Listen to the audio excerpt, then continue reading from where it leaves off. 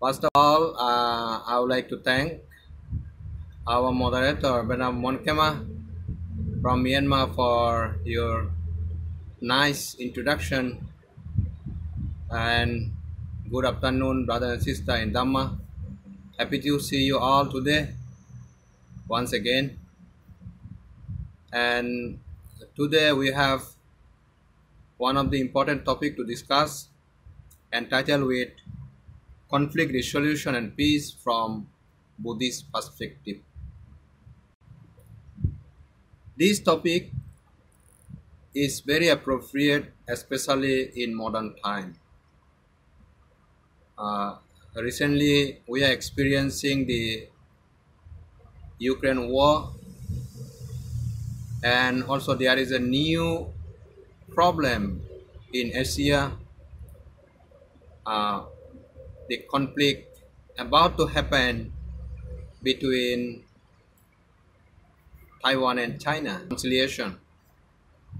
This reconciliation should be very useful, that how can we apply the theory, the way of reconciliation in order to establish a harmonious society.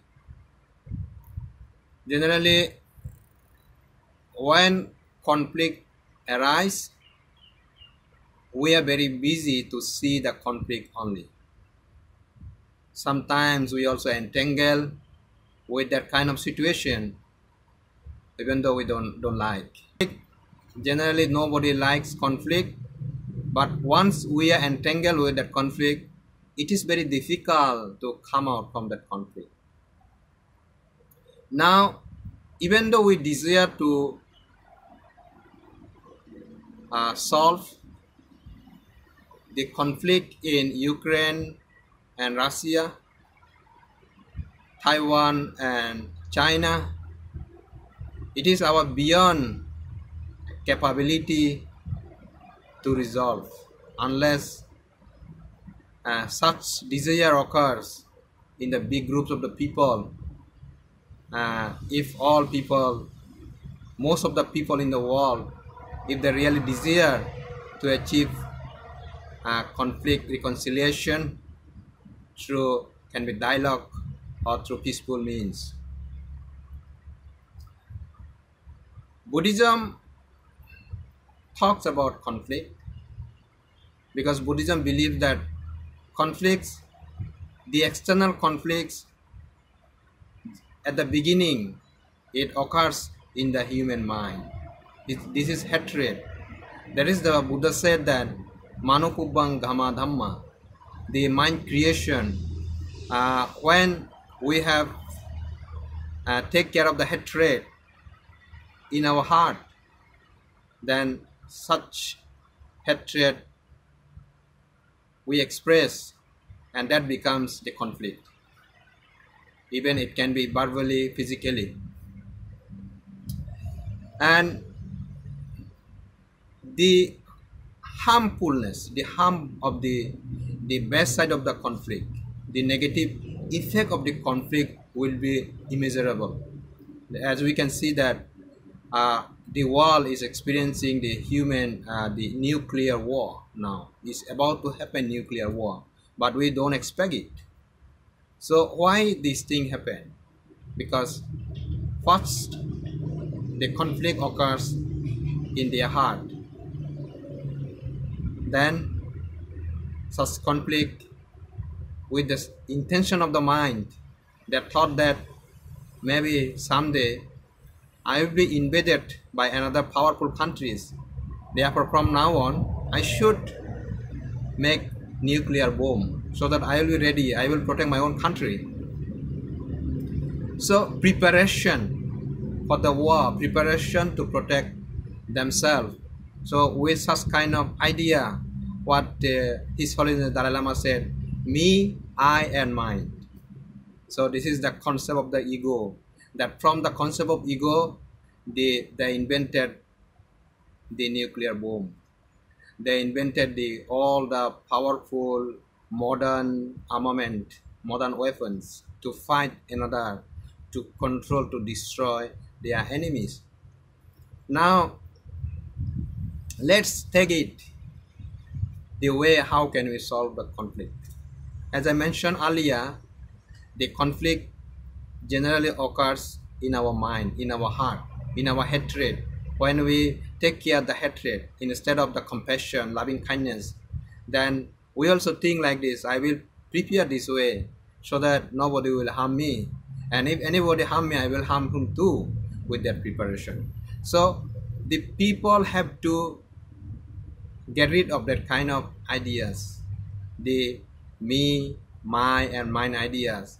When people are able to destroy the concept of I, me and my, then they can minimize the conflict. How can they minimize it? How can they destroy me, my and I? So in order to destroy that me, I, me, my, mine concept, they have to develop their mind. They have to see the two aspects.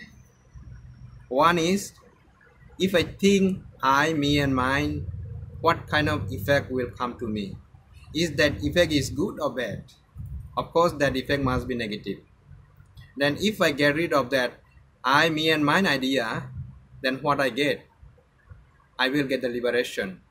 I will get the peacefulness. I will achieve the peace, kindness in my mind. So I will be the most happiest person. That is to say that benefit, thinking of the benefit.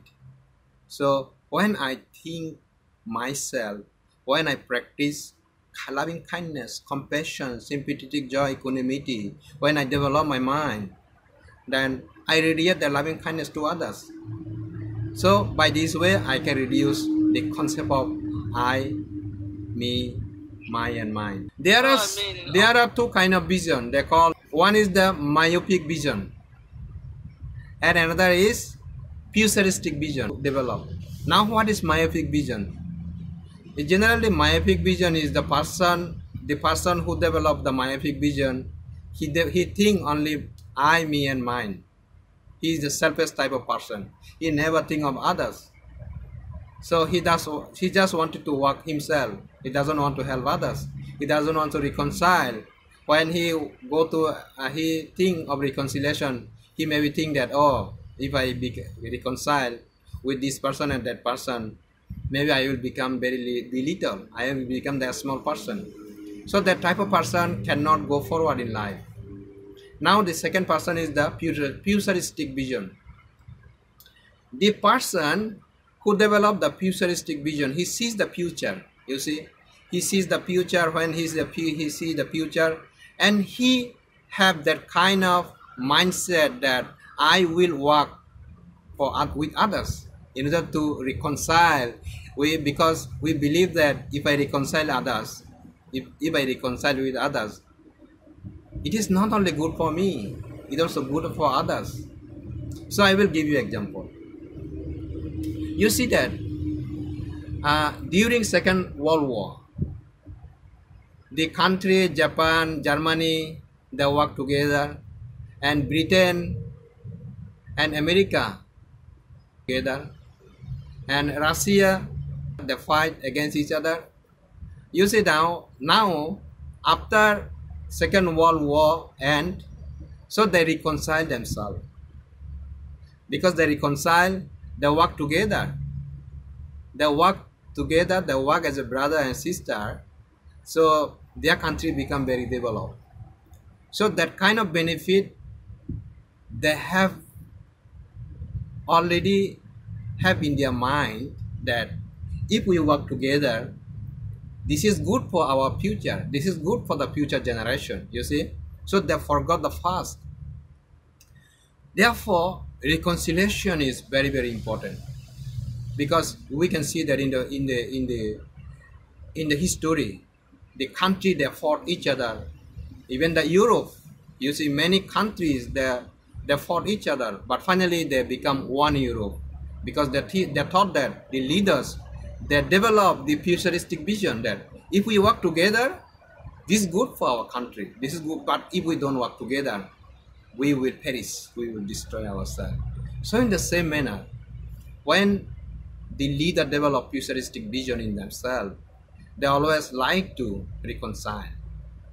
Finally, as I mentioned earlier, in order to reconcile each other, we must get rid of the ego, the concept of the ego, I, me, and my mind.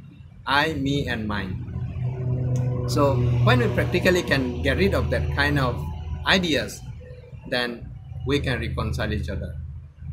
But you see that problems can be happen. We can be argued together.